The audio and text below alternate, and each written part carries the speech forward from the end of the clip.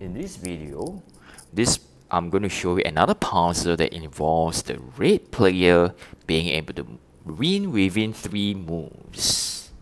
Can you do that? Yeah.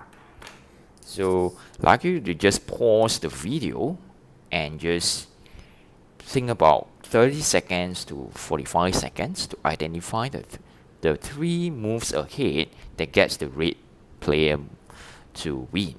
Yeah. And if you've done so, I just want to get you to check where are the minor threats and the major threats. Observe that the minor threat is over here because of the 2 red. This over here, minor threat over here, potentially becoming a major threat by just 1 more move. And all these circles are future potential minor threats as well.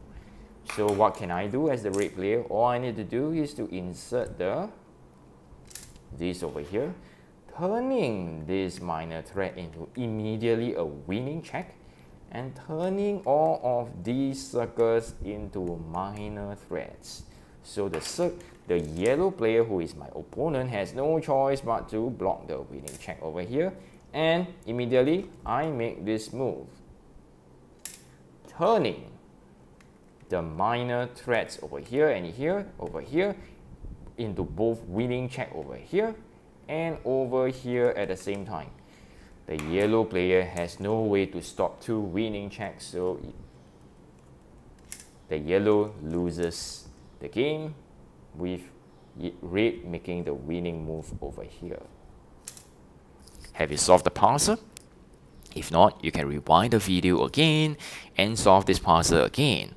Alternatively, you can also go back to my previous videos on how to identify minor threats, major threats, and how to make a force move as well to solve these problems well. See you in the next video. Bye.